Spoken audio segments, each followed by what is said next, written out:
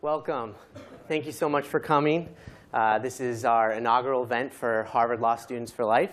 My name is Chase Giacomo. I'm a 2L here at Harvard Law School and the president of Harvard Law Students for Life. I just want to go through a few administrative notes and introduce our group for a second, and then we'll bring up the main event, Dr. George. First off, if you look at my left and my right, you can see we have a URL up here. If you want to sign up for our mailing list, you can click on that. There's also a paper sign up in the back by the food. You don't have to be a member to get our emails, but you can also, there's a button you can click that will allow you to become a member as well. A few administrative notes. I apologize. We went through 90 sandwiches like that. We weren't expecting as much of the turnout that there is. So I apologize. This will be recorded, this event. You couldn't tell from the huge camera in the back. So just be aware that it will be posted on our social media sites. This is a good time to silence your cell phones if you have them. And just one other note, abortion is a sensitive topic. We understand that. We just ask that you'd be respectful to our speaker, but also to your fellow audience members. So with that, I'll just talk about our group a little bit before I pass it off. Law Students for Life is a, feels like I lost my mic here. Law Students for Life is an up-and-coming organization here at Harvard Law School. We'll be applying in the fall to be an official student organization. Fortunately, Harvard allows us to host an event to show viability. When we were forming the group, there was kind of some pushback at first. There was kind of this idea that maybe there was only 3 or 4 students at Harvard that cared about pro-life issues or that wanted to debate and discuss the topic. And within a few weeks, we were able to prove that that's not the case. We had an overwhelming amount of students sign up to be members of our organization. And we had students who just want to be on our mailing list in order to partake in debate and conversation with us. And if you look around the room today and you think about the fact that we ran out of 90 sandwiches like that, I think it's clear that we're going to be able to have a big impact here at Harvard Law School. So our goal of the group is really to advocate for pro-life perspectives in the broader law school community. And that, we want to take a holistic approach to that. We don't want to just talk about the moral and philosophical legal arguments. We also want to talk about the scientific arguments and everything to include, talking about what can we do as a society to create a pro-life culture. How can we help those that are in tough situations facing this decision? And on that note, I'll do a plug for 2 weeks from now. If you guys like this event, we want to invite you back on April 19th. We are co-sponsoring with the Black Law Students Association, Emmy Award winner and co-founder of the Radiance Foundation, Ryan Bomberger. And then Professor Diane Rosenfield will respond. And then after all that, we'll have some Q&A. So we'd love for you to come join us in Balsa on the 2nd floor on April 19th at noon again. It's going to be a great conversation. The topic is the disproportionate effects of abortion on the black community. So we invite you to come join us for that. Introducing this group wouldn't be complete without thanking our faculty advisor. Professor Marianne Glendon has signed on as our faculty advisor. She's been a huge help for us. You can spend about 10 seconds on Google and realize that Professor Glendon is a world-renowned scholar in constitutional law, human rights, law, and religious freedom. But what you might not find in 10 seconds on Google is how much her students just value and respect her. So Professor Glendon, on behalf of Law Students for Life, we want to thank you. You've been a guiding light for us here at Harvard Law School and for many before us. So if you guys give Professor Glendon a round of applause.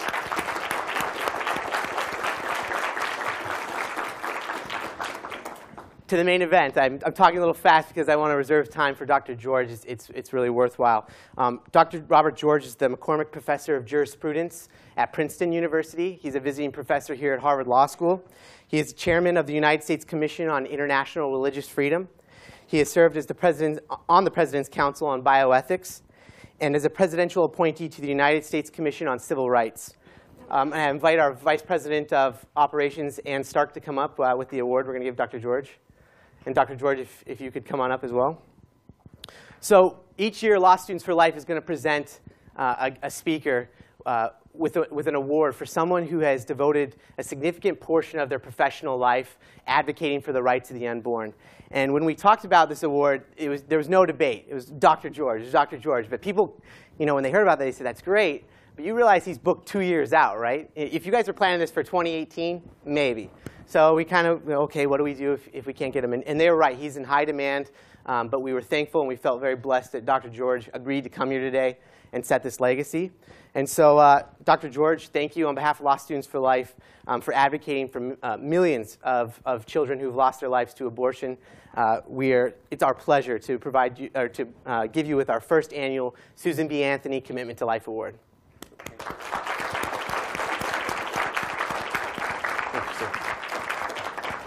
And with that, I'll turn the floor over to Dr. George.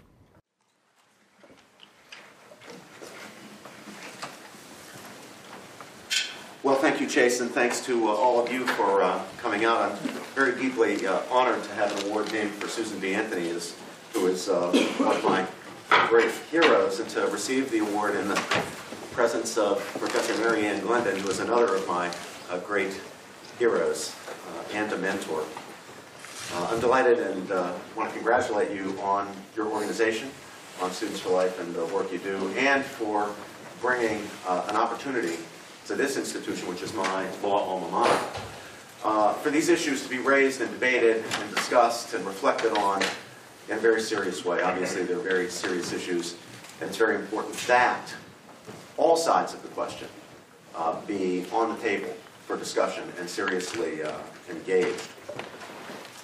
I'm sorry to be sitting down. I've been having some back trouble, so I'm going to offer you my remarks while seated today.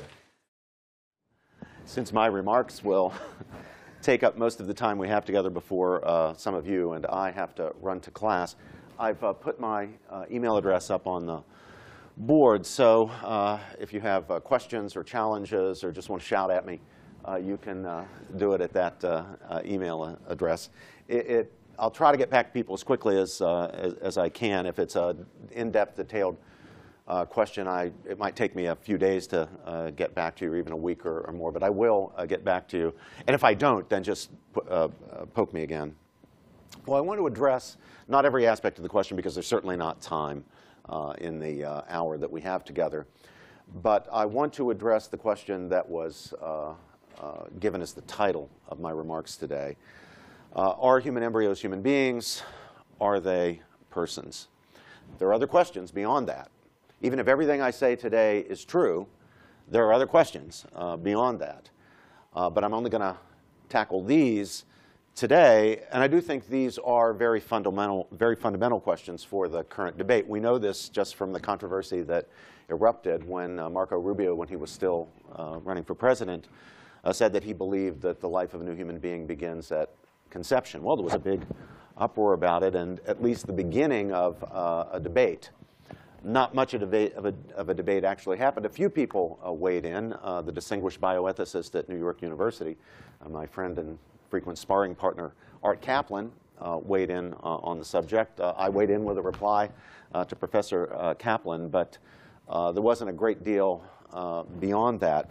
And I do want to take us beyond that on those questions, the questions of the putative humanity of the human embryo and the putative personhood of the human embryo in my remarks today. The adult human being that is now you or me is the same human being, the same being certainly, who at an earlier stage of his or her life was an adolescent, and before that a child, an infant, a fetus, and an embryo. Thus, recollecting at her birth his appreciation of Louise Brown, the first so-called test tube baby, recollecting her as 2 cells in his petri dish, Robert Edwards, the scientist who pioneered in vitro fertilization, said of Louise, "She was beautiful then, and she is beautiful now," indicating his appreciation and understanding of the fact that she, the newborn baby, was the same biological reality, the same entity, the same organism, the same being that was the 2 cells he looked at in the microscope upon successful in vitro. Edwards and his co-author accurately describe the embryonic Louise as, quote, a microscopic human being one in its very earliest stage of development.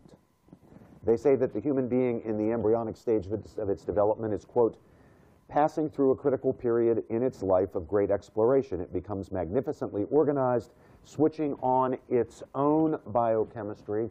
Keep in mind now, because I'll come back to this later, the reference to its own, switching on its own biochemistry, increasing in size and preparing itself for implantation in the womb.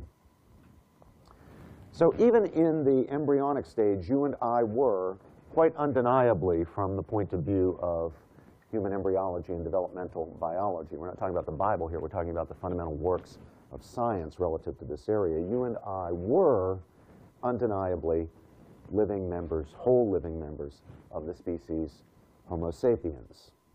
We were then, as we are now, distinct and complete, though of course in the beginning we were developmentally immature human organisms. The key thing here is that we were not, even then, mere parts of other organisms, and no authority whatever in the fields of human embryology and developmental biology attest otherwise. In fact, all attest to the distinctness of the embryo from the earliest stage. Now, by contrast, the gametes, the sperm and egg whose union brings into existence the embryo, are not whole or distinct organisms. You could not say of an oocyte that is a whole living member of the species Homo sapiens at an early developmental stage. Rather, they are functionally, and of course genetically, identifiable as parts of the male or female potential parents. Each has only half the genetic material needed to guide the development of an immature human being toward full maturity. They're destined either to combine with an oocyte or spermatozoan, an opposite gamete, to generate a new and distinct organism, in the case of successful fertilization and embryogenesis, or simply to die. And even when fertilization occurs, these gametes do not survive. You are not someone who was once an egg or a sperm cell. Rather, their genetic material, the genetic material of the oocyte and spermatozoa and the gametes, enters into the composition of the new being, the new organism. And that's going to be true not only in humans, but in other mammals and indeed other animals. But none of what I have just said about the gametes, you'll notice, is true of the embryo. From the zygote and blastula stages, the very earliest stages onward, the single cell stage onward. The combining of the chromosomes of the spermatozoan and the oocyte generates what every work of human embryology attests and identifies as a new, distinct, and enduring organism. Whether produced by fertilization, as in normal sexual intercourse, or by somatic cell nuclear transfer, which is the most prominent cloning technique, which may well be perfected. We can discuss the ethics of it sometime, but may well be perfected as a way of creating new human beings. Either way, whether by fertilization, union of gametes, or by somatic cell nuclear transfer upon the activation of the, essentially the ingredients, the somatic cell nucleus that's put into the enucleated ovum. The human embryo possesses all of the genetic material needed to inform and organize its growth. All of it. All of it. None is supplied externally. The direction of its growth is not extrinsically determined, but is in accord with the genetic information within it, which goes back to that point that I emphasized when quoting Robert Edwards about Louise Brown earlier. Nor does it merely possess organizational information for maturation. Rather, it has an active disposition to develop itself using that information. The human embryo is then a whole and distinct human organism, an embryonic member of the species, an embryonic human being. One small point, just as a footnote. The first one or two divisions of the embryo, beginning with the zygote, in the first 36 hours, occur under the direction of messenger RNA acquired from the oocyte, and thereafter the cleavages are guided by the embryo's own DNA. So you do have a contribution of the maternal RNA at the very beginning to launch. If the embryo were not a complete organism, then what could it be? Unlike the spermatozoa and the oocytes, it's not merely a part of a larger organism, namely the mother or the father, nor is it a disordered growth or a gamete tumor, such as a complete hydatidiform mole or a teratoma, entities that can be produced when you have failures of fertilization caused by various factors, and which no one would identify as an embryonic member of the species or object to cutting out and getting rid of. Now, perhaps someone will say that the early embryo is some kind of an intermediate form, something which regularly emerges into a whole human organism, but for one reason or another isn't one yet. But what could cause the emergence of the whole human organism and cause it with such regularity? As I've already observed, it's clear that from the zygote stage forward, the single-cell stage forward, the major development of this organism is controlled and directed from within. That is, by the organism itself, the newly conceived embryo. So after the embryo comes into being, no event or series of events occur which could be construed as the production of a new organism. That is, nothing extrinsic to the developing organism itself acts on the organism to produce a new character or a new development. That development is, once again, guided by the embryo itself. It's internally directed. All right, now, so far what I've done is laid out the scientific case for the status of the embryo from the early stages as a new individual of the species. And as my colleague Peter Singer at Princeton would be quick to point out, he would agree with what I've said thus far, with just a minor caveat at a very early stage.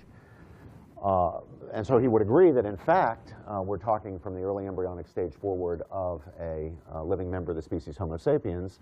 But then he would argue that that doesn't preclude destructive research on human embryos or elective abortion from a moral point of view, because he believes the developing human being in the early stages, not just the embryonic and fetal stages, but even the infant stage, is not yet a person, and therefore does not yet have the dignity that is required to count in the calculus, the moral calculus by which we determine whether killing is right or wrong.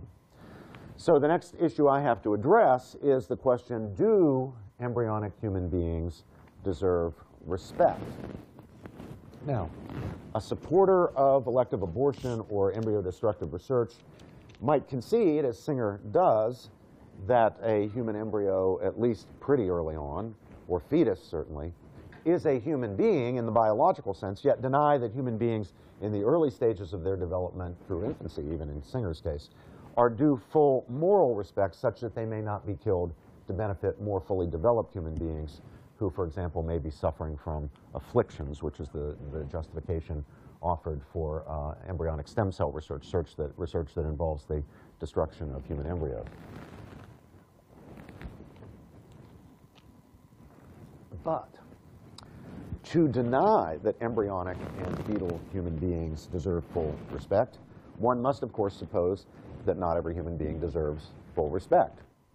And to do that, one must hold that those human beings who deserve full respect deserve it not in virtue of the kind of entity they are, say a human entity, a rational creature, but rather in virtue of some acquired characteristic that some human beings, or some human beings at some stages, have and others do not have, and which some human beings have in greater degree than others.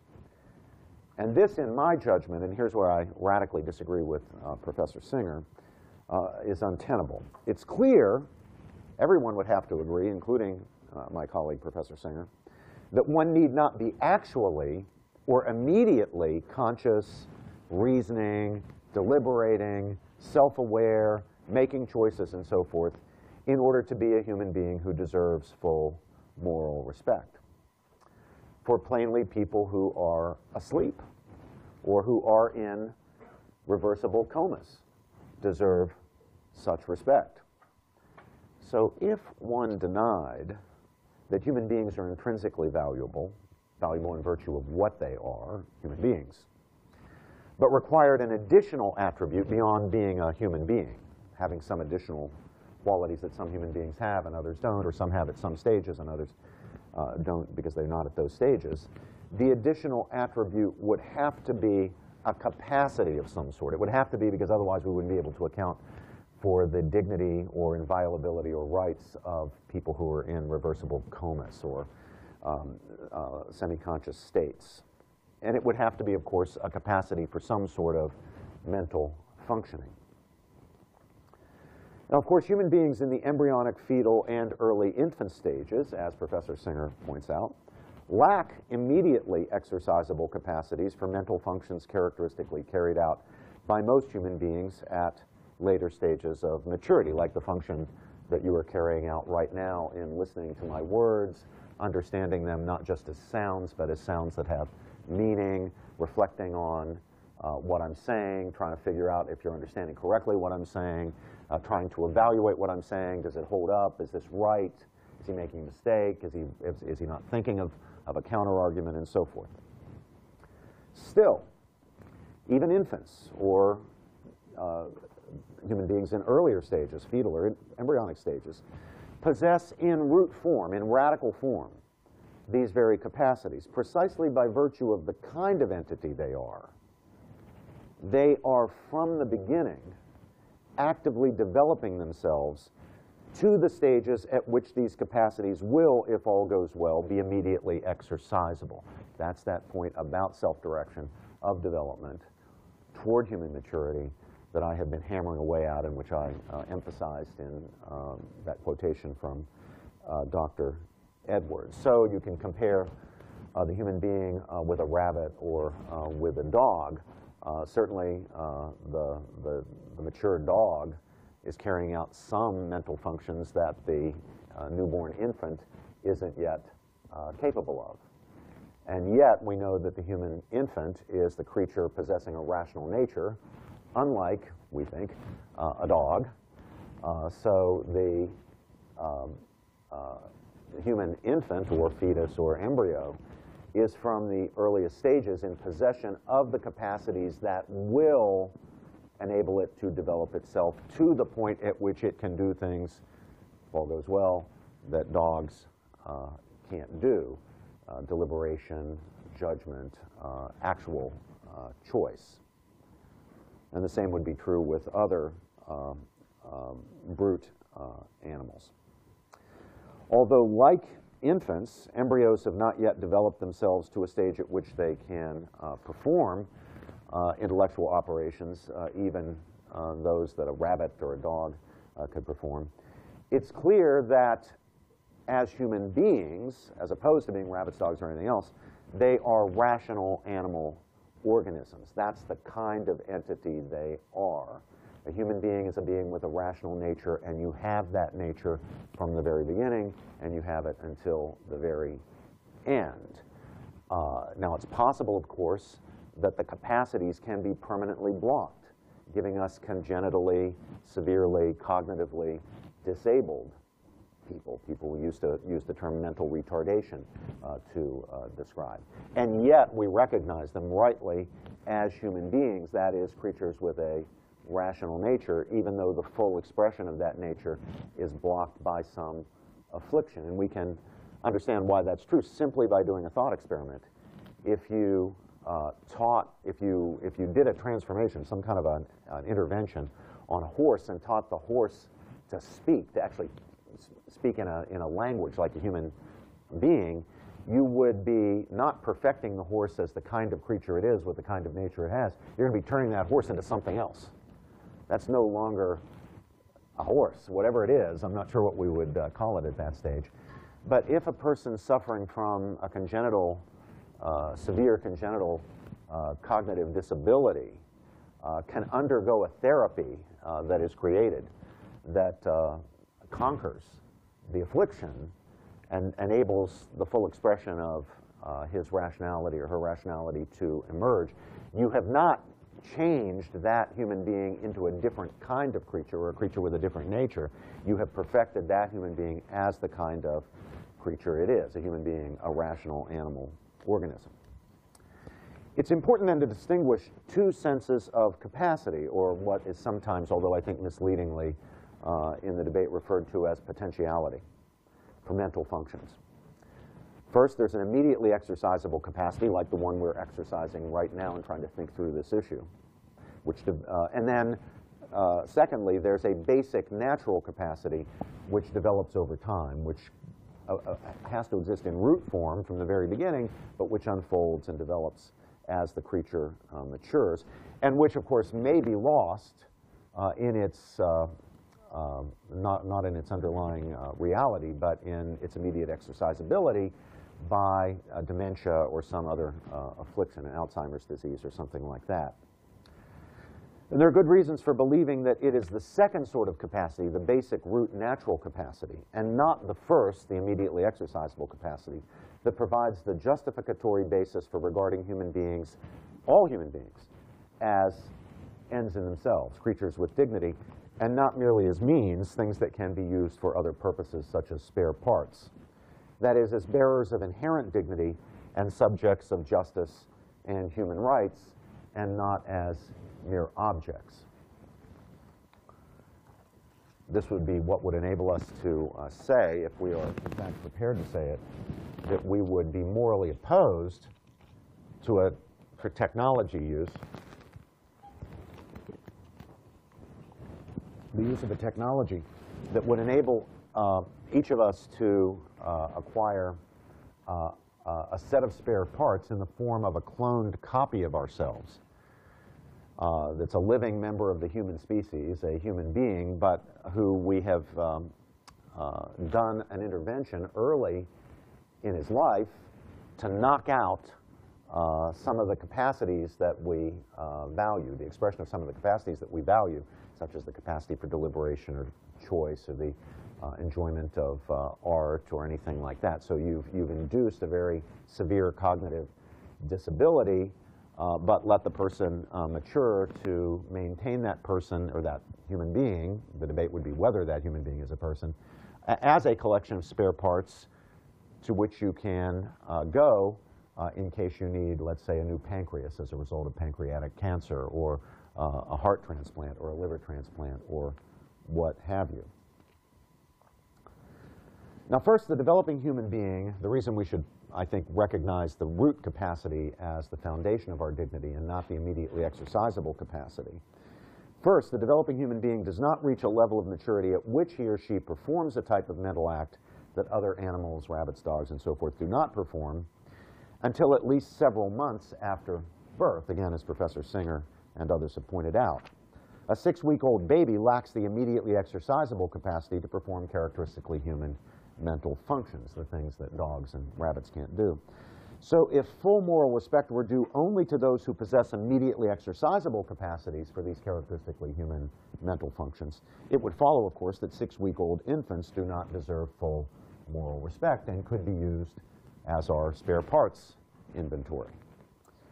Indeed, unsentimental believers that full moral respect is due only to those human beings who possess immediately exercisable capacities for these mental functions don't hesitate these days to draw the inference that young infants do not deserve moral respect. And here I would recommend to you Professor Singer's famous article. If you haven't read it, it's easily accessible online from the British journal The Spectator, the article entitled "Killing Babies is Not Always Wrong," where Professor Singer makes the case for the moral permissibility of infanticide, especially where the killing of the infant could produce a good result by giving you an organ or organ primordia that you need. Thus, if human embryos may be legitimately destroyed to advance biomedical science as an embryo destructive research, then it follows logically that, subject to parental approval, the body parts of human infants should be fair game for scientific experimentation. So when Professor Singer was asked in a magazine interview whether there would be anything wrong with a society in which children were bred for spare parts on a massive scale, so long as they were killed in infancy and not later, his reply was simply, no, there would be nothing morally wrong with that society. And that is the right answer if you take the view that what gives the human being, or any being, dignity is the immediately exercisable capacity for characteristically human mental functioning. Second, the difference between these two types of capacity is merely actually a difference of stages along a continuum. The immediately exercisable capacity for mental functions is only the development of an underlying potentiality, a potentiality that the human being possesses by virtue of the kind of entity it is. The capacities for reasoning, deliberating, making choices, appreciating a joke, loving, entering into a relationship, appreciating art, and so forth, are gradually developed or brought forward toward maturation through gestation, childhood, adolescence, and into adulthood. But the difference between a being that deserves full moral respect and a being that does not and can therefore legitimately be killed for the benefit of others, as food, for example, or as spare parts, cannot consist only in the fact that while both have some feature, one has more of that feature than the other. A mere quantitative difference, having more or less of the same feature, such as the development of a basic natural capacity, cannot by itself be the justificatory basis for treating different entities in radically different ways, treating one entity as so sacred that you can't kill it even to save 100 other people, and treating another entity as something that can be killed for food or to make products or spare body parts. Third, the acquired qualities that could be proposed as criteria for personhood obviously come in varying and continuous degrees. There are an infinite number of degrees of the relevant developed abilities or dispositions, such as for self-consciousness or rationality or what have you. So if human beings were worthy of full moral respect only because of such qualities, then, since such qualities do come in varying degrees, no account could be given of why basic rights are not possessed by human beings in varying degrees. The proposition that all human beings are equal in fundamental worth and dignity, despite any inequalities we have in intelligence or strength or beauty or ability, would be relegated to the status of a mere myth, maybe a noble or not so noble lie. Since some people are more intelligent than others, have developed a higher level of rationality than others, some people would be greater in dignity than others if you counted rationality as the thing that really matters. And the rights of the superiors would trump those of the inferiors. This conclusion would follow no matter which of the acquired qualities proposed as qualifying some human beings or human beings at some developmental stages for full respect were the ones selected. And for thinkers who do believe that it's the immediately exercisable qualities and not the root radical natural capacities, different criteria have been proposed. There's no unanimity on exactly what it is, except perhaps for the fact that it's got to be rooted somehow in the concept of rationality. So it seems to me, it cannot be the case that some human beings and not others are intrinsically valuable by virtue of a certain degree of development, no matter what the quality that is supposed to be the thing that counts is, rationality or the ability to develop particular skills or to be sociable or what have you. Rather, in my view, human beings are intrinsically valuable. in the way that enables us to ascribe to them equality and basic rights, simply in virtue of what they are. That is, the kind of being they are, rational animal organisms, creatures with a rational nature. And all human beings, on my view, are intrinsically valuable, which accounts for my belief. It's widely shared, I think, still, but in any event, it is my belief that it would be wrong to, let's say,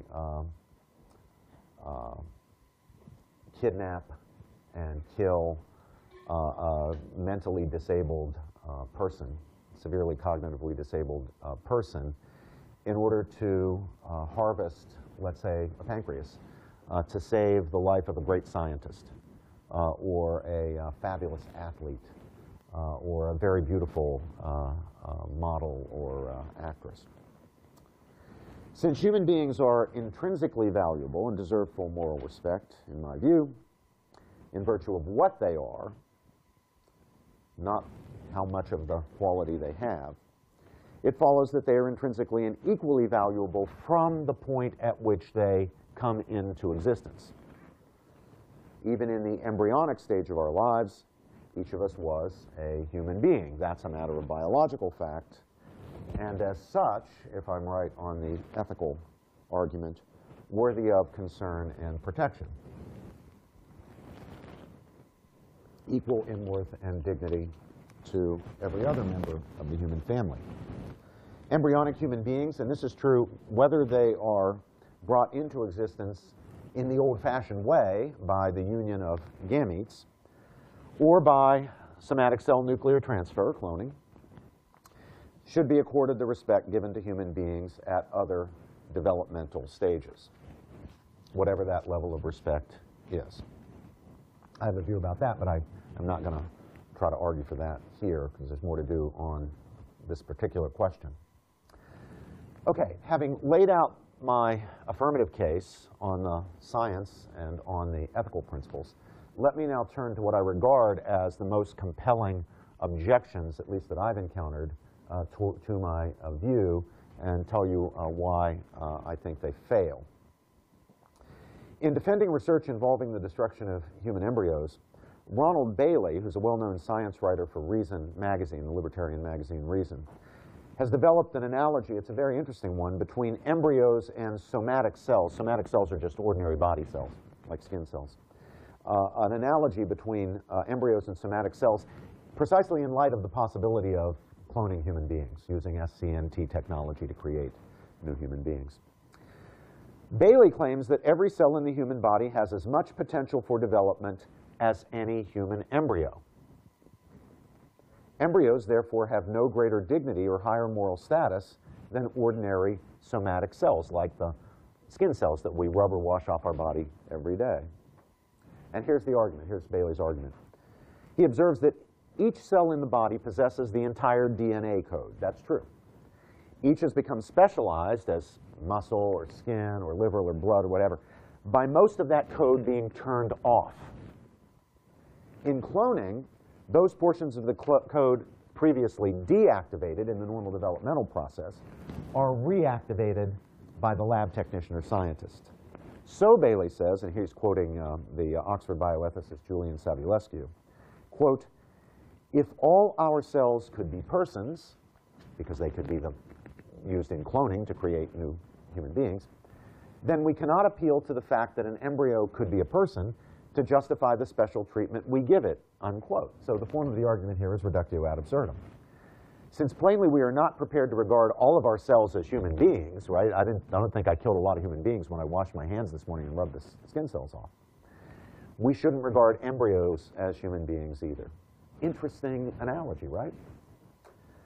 It collapses, though, under scrutiny. The somatic cell is something from which, together with other extrinsic causes, the lab technician's work, for example, a new organism can be generated. It's certainly not, however, a distinct organism, a whole rather than the part of a larger organism. In the case of my skin cells, the large organism is me. A human embryo, by contrast, already is a distinct, self-developing, complete human organism, as every work of human embryology and developmental biology affirms. Bailey suggests that the somatic cell and the embryo are on the same level because both have, quote, the potential to develop to a mature human being. And this is a classic case of how an equivocation can be used to advance an argument, because the kind of potentiality possessed by somatic cells that might be used in cloning differs profoundly from the potentiality of the embryo. A somatic cell has potential only in the sense that something can be done to it so that its constituents, its DNA molecules, enter into a distinct whole human organism, which would be a human being, a person. In the case of the embryo, by contrast, he or she, and sex is determined from the beginning in the human, is already actively, indeed dynamically, developing himself or herself to the further stages of maturity of the distinct organism, the human being that he or she already is. So the attempt at an analogy there really just turns on an equivocation. It's true that the whole genetic code is present in each somatic cell, and the code can be used for the guidance of the growth of a new entire organism, a copy of you or a copy of me. But this point does nothing to show that its potentiality is the same as that of the embryo. When the nucleus of an ovum is removed, this is just the somatic cell nuclear transfer process, and a somatic cell is inserted into the remainder of the ovum, the ovular cytoplasm, and then given an electric stimulus, and then you have to say a prayer because most of the time this doesn't work. But when it does work, this does more than merely place the somatic cell in an environment hospitable to its continuing maturation and development. It generates a whole, distinct, self-integrating, entirely new organism. You know what it generates? It generates an embryo. Sometimes when I lecture on cloning, people will imagine that in cloning, subject A is taken by the doctor behind a screen, and then a few minutes pass, and out comes two subject A's, exact adult copies. Of course, it doesn't work that way. What you generate in the cloning process is the new human being in the embryonic stage. And then if, presumably, no one's done it yet that we know about, there have been claims of people who say they've done it, especially in Italy, Professor Glendon. There are a couple of cranks who claim they've done it. But you would have to implant the embryo in the prepared uterus of a woman who gestates the embryo and produces the baby. The entity, the embryo brought into being by this process, is quite radically different from the constituents, like the contribution of the DNA from the somatic cell that entered into its generation. Now, interestingly, Professor Singer and his co-author Agata Sagan have attempted to rescue Bailey's argument. Singer concedes that very early on you have a new human being, but he thinks that you might be able to make out an argument like Bailey's to deny that you have a true human being at the earliest embryonic stage. He and Professor Sagan insist that the enucleated ovum, or ovular cytoplasm, is indeed only an environment, and so the fusion of a stem cell with it does not produce a new entity. For, they contend, if the nucleus of a stem cell were transferred to a different egg with different cytoplasm, this would not result, in their judgment, in a different embryo. They conclude, comparing embryos to stem cells rather than to somatic cells, a la Bailey, that, quote, it would seem that if the human embryo has moral standing and is entitled to protection in virtue of what it can become, then the same must be true of human embryonic stem cells, unquote. And of course, I don't believe, and nobody I know believes, that embryonic stem cells are living members of the human species, individuals of the human species, human beings. The objection, for those of us who have objections to embryonic stem cell research, is not to the destruction of stem cells. It's to the destruction of embryos to produce stem cells. As a matter of fact, we've been in the forefront of advocating technologies to create induced pluripotent cells, the exact equivalent, to the extent possible, of embryonic stem cells in ways that don't involve the destruction of a living human embryo. So the question is, it's interesting, is the ovular cytoplasm in the cloning case merely a suitable environment enabling an already existing organism, the somatic cell or stem cell, to develop capacities already within it. That's what the Sagan-Singer effort to rescue Bailey says. Or on the contrary, is it a cause or co-cause that produces a substantial change, what philosophers call a substantial change, conversion from one sort of thing into another, resulting to be in the coming to be of a new organism, the embryo, which is, of course, my view. Now notice first that a new organism might be generated by the interaction of two causes, while it's possible that the same organism could have been generated by two different co-causes. Prior to the splitting of a flatworm, for example. A flatworm is a species that you can split without killing. So you split a flatworm. Prior to the splitting of the flatworm, you had a single flatworm, but any of various mechanical forces, like just a knife wielded by a human being, might produce two flatworms, where once there was one, and thus be the cause of the coming to be of new substances, new individuals. You had one individual, now you have two individuals. Thus the fact that the embryo could be produced by cloning with this enucleated ovum or with that one doesn't show that the enucleated ovum is a mere environment.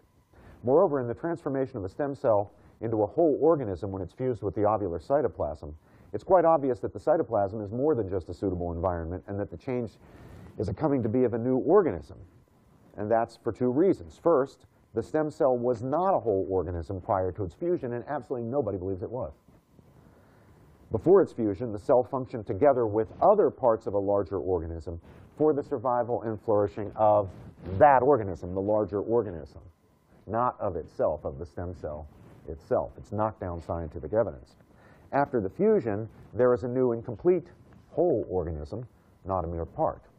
Second, something that qualifies as merely environmental does not enter into an organism and modify its internal parts, resulting in an entity with a new developmental trajectory, like a trajectory toward adulthood as a member of a particular species, rabbit, dog, human, what have you. But the ovular cytoplasm does precisely this in regard to the somatic cell or stem cell placed within it. The cytoplasm reprograms the cell, inducing what philosophers call a substantial change.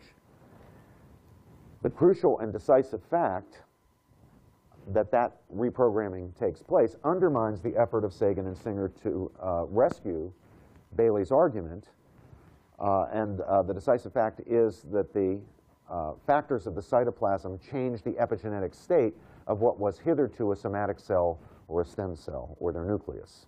These factors modify the genes in ways, for example, subtracting methyl groups from key molecules in the somatic cell's DNA, so that it becomes de-differentiated, which is to say it ceases to be a somatic cell at all, or stem cell, or part of a larger organism, like part of your body, a skin cell that's part of your body, and instead a new whole organism is produced in the form of a living embryonic member of the species. Somatic cells in the context of cloning, then, are analogous not to embryos, but to the gametes whose union results in generation of an embryo in the case of ordinary sexual reproduction. So here's the key thing. You and I, the adults living here today, were never a sperm cell or an ovum. If you trace your biography back to when things started happening to the organism that is you, you will not find that at one point you were an egg cell or a sperm cell. Nor would a person who was brought into being by the process of cloning have once been a somatic cell.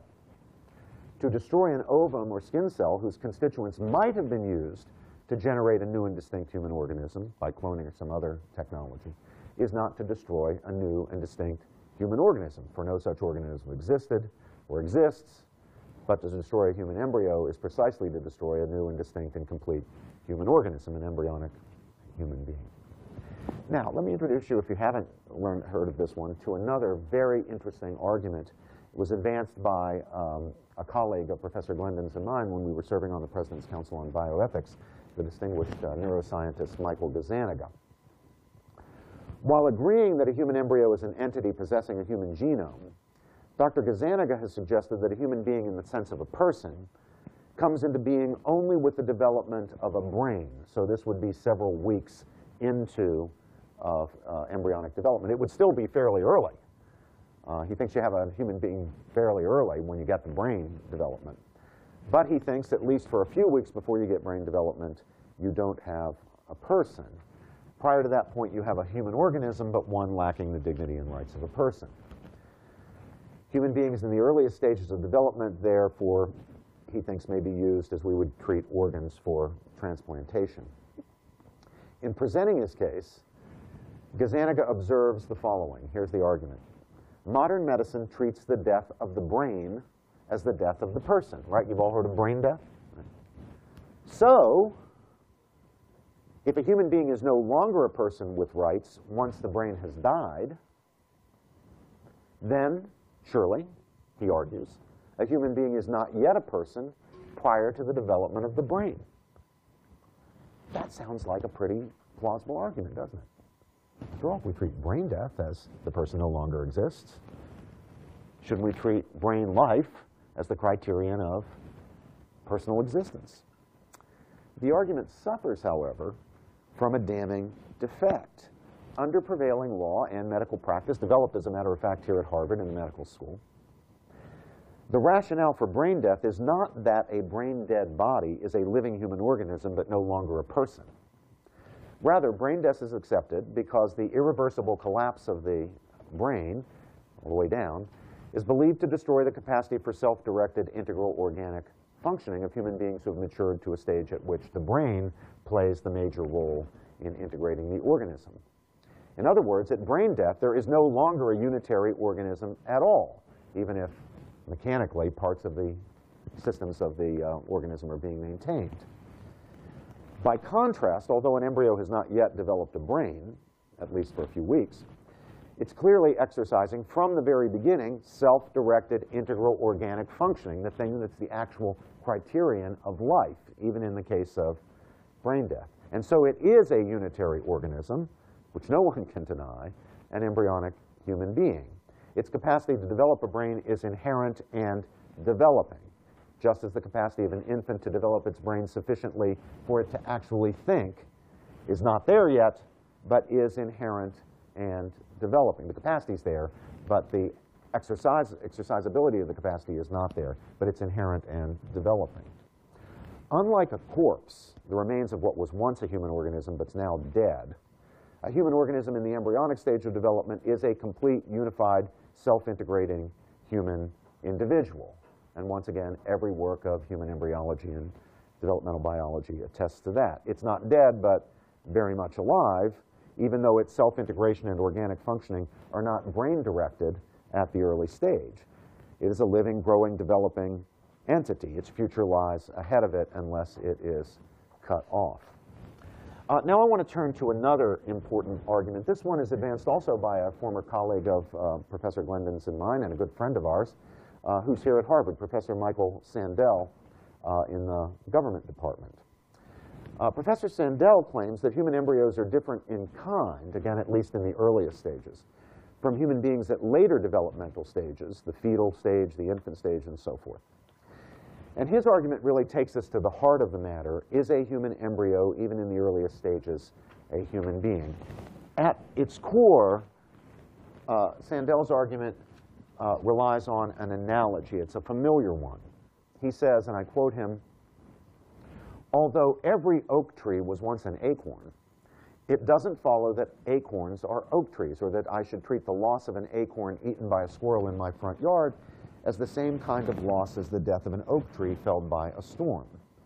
Despite their developmental continuity, acorns and oak trees are different kinds of things." Now notice what Professor Sandel is conceding, rightly, to my argument, that there is in fact developmental continuity between the acorn and the oak tree. They are the same organism. There was nothing that philosophers call substantial change. Nothing changed the nature of the entity, although he still wants to argue they are different kinds of things. How do we know that? He wants to say it's evident in our reactions, our very different reactions to the loss of an acorn eaten by a squirrel, which we don't treat as anything very serious, and the felling in a storm of a magnificent oak tree that we have admired. So Sandel maintains that just as acorns are not oak trees, embryos are not human beings, or at least human beings with dignity. But Sandel's argument fails, and it fails in a way that highlights the basic error in supposing that human embryos lack fundamental worth or dignity and may therefore legitimately be relegated to the status of disposable research material or spare parts or what have you. Professor Sandel's argument begins to go awry precisely with his choice of analogous. The acorn is analogous to the embryo, and the oak tree, he says, is analogous to the human being. But in view of that developmental continuity that science fully establishes, and Sandel rightly concedes, the proper analogate of the oak tree is the mature human being, the adult. Now, of course, Sandel's analogy has its apparent force because we really do feel a sense of loss, ordinarily, when a mature oak is felled. We appreciated the grandeur, the magnificence of the oak. But while it's true that we do not feel the same sense of loss at the destruction of an acorn, it's also true that we don't feel the same sense of loss at the destruction of an oak sapling. But clearly the oak tree does not differ in kind from the oak sapling. This shows that we value oak trees not because of the kind of entity they are, but rather because of their magnificence, an accidental quality. Neither acorns nor saplings are magnificent, so we don't experience a sense of loss when they're destroyed. If oak trees were valuable in virtue of the kind of entity they are, then it would follow that it's just as unfortunate to lose an acorn as an oak. But the basis for valuing human beings is profoundly different. It's not on the basis of the magnificence or any accidental quality. We may admire a Michael Jordan or an Albert Einstein or a George Clooney or whoever you want to think. We admire a particular magnificent example of a human being for the magnificence. But we don't think that the value of the human being lies, the fundamental value, the inviolability, the moral worth lies in that magnificence. It lies in the fact that that is a member of the human family. As Sandel concedes, we value human beings precisely because of the kind of entity they are. This is my failure to tell you we have the room for like one more minute. Oh, okay. All right. I'll wrap this up. Indeed, that's why we consider all human beings to be equal in worth and dignity. We most certainly do not consider that especially magnificent human beings, Michael Jordan, Albert Einstein, are of greater fundamental and inherent worth than human beings who are physically frail or mentally or cognitively impaired. We would not tolerate the killing of a mentally disabled child or a person suffering from, say, brain cancer in order to harvest transplantable organs to save Jordan or Einstein. I would have concluded, if we had more time, by answering a familiar objection some of you may have heard that appeals to the fact that in the very earliest stages of embryonic development, a monozygotic twinning can occur, identical twins can occur. The embryo can split, or as scientists now tend to think, there can be a budding of an embryo, so now you have two, a kind of natural form of human cloning. And some people argue that because twinning is possible, at least for those first 7, 8, 9 days, at least at that stage you don't yet have a human individual because it could be two individuals. And I have an argument to refute that. It begins by calling attention to the fact that we can split a flatworm. You get two flatworms, but no one would argue, in virtue of the fact that you can create two flatworms from one flatworm, that before the splitting of the flatworm, you didn't have an actual whole living, complete individual flatworm. But there's more to that. I'll be happy to send you my remarks so that you can go back over them and read the critique of twinning. You can get me there. Also happy to entertain any challenges. And I thank you for your kind attention and staying for the whole hour. You're really very nice to do that. Thank you. And thank you for this. Thank you.